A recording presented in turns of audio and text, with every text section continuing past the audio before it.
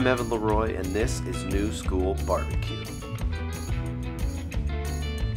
LeRoy and Lewis Barbecue is a little blue food truck off South Congress in Austin, Texas that cooks locally sourced barbecue on homemade pits. We try our best to honor where barbecue comes from while respectfully adding our own modern touches. These are our recipes, methods, travels, and stories. This is New School Barbecue.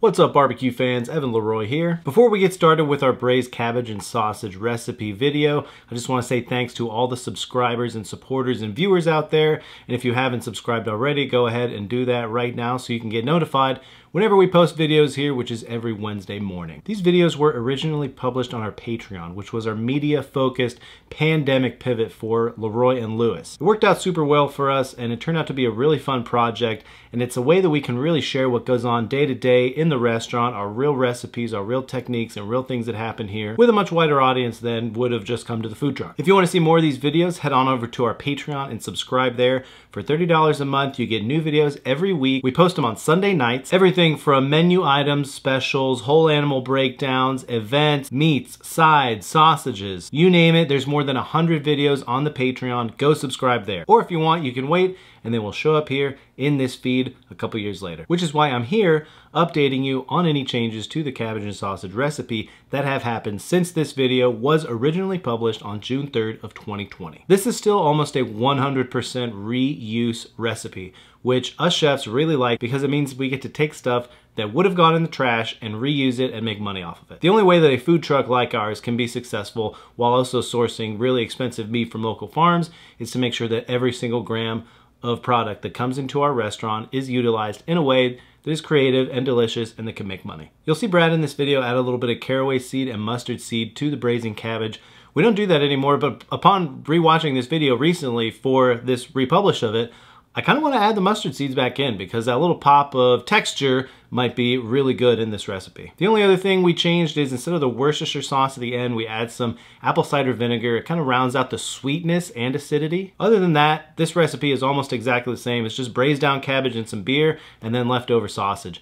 Finish it with a little mustard and vinegar, and then it's tangy, it's meaty, it's really kind of braised down. It really has that German flavor, which I think is kind of an overlooked flavor profile in Texas barbecue for the most part. This dish can be taken a few different ways too. If you replace the green cabbage with red cabbage and add a little extra sugar and some bacon, it all of a sudden is the exact same technique but has a completely different flavor profile and look. All that being said, enjoy the video, like, comment, subscribe, go subscribe to our Patreon, and I'll see you next week, barbecue fans.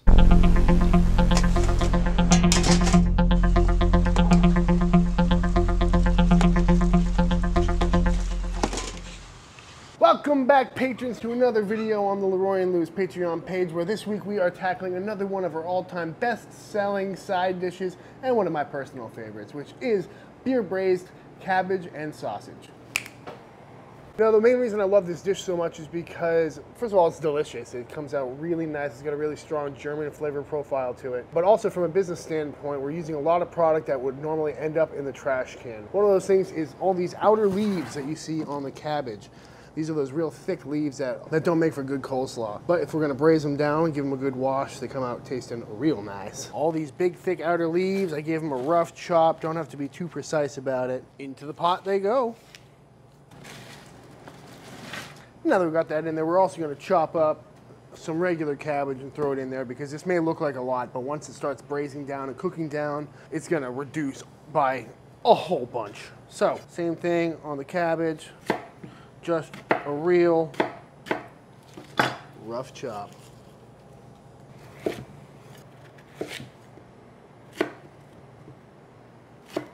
We bring in a lot of cabbage for our coleslaw, so we always have cabbage on hand.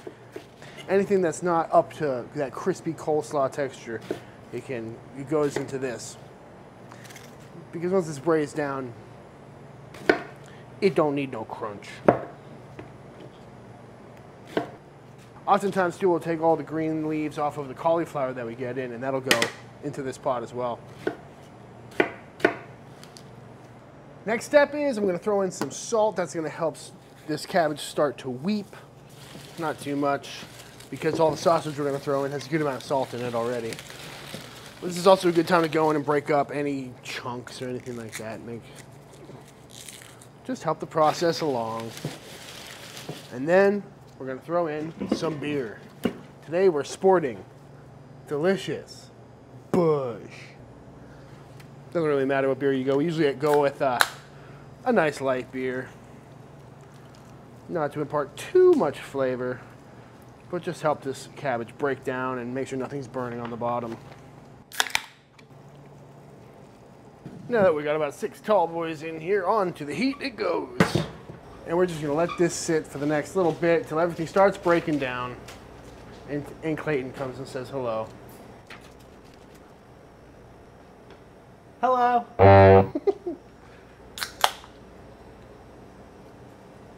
All right, now that the cabbage is braising down, it's time to focus in on the sausage. And this is all of our leftover hop sausage from last week that didn't sell.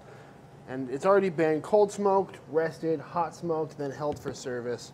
So to smoke it again and try and pass it off as fresh sausage would just be a sin. But that being said, it's still really good. It's still got a lot of really good flavor to it. And it's gonna go really nice into this moist cooking environment of the braised cabbage, and it'll help bring it back to life. And the goal here is to just chop it up into little coins. But as you can see, that's still some really good looking meat. This is a great recipe to do at home too. If you order too much barbecue at a barbecue spot, you got some leftover sausage or some kielbasa or something lying around. Beer braised cabbage, can't go wrong. Also, this chilled sausage makes for one decent summer sausage. And there we go. So now we're going to let that cabbage braise down for a bit. And then once it starts to weep, we're going to add in the sausage. If we add in the sausage too soon, it'll start leaching out too much fat and it'll all kind of crumble apart. So to maintain the structural integrity of these cute little coins, we're going to wait until about 2/3 of the way through the braising process to add this in. All right, so it's been about 30-40 minutes. This cabbage has cooked down really nicely. So I'm going to go in and add a few other flavors, starting with some caraway seed. If you don't have caraway, fennel is also a really great option. If I had both, I would add both. I'm also going to add in some yellow mustard seeds. I really like the way these look in the final dish, and also adds a nice little punch.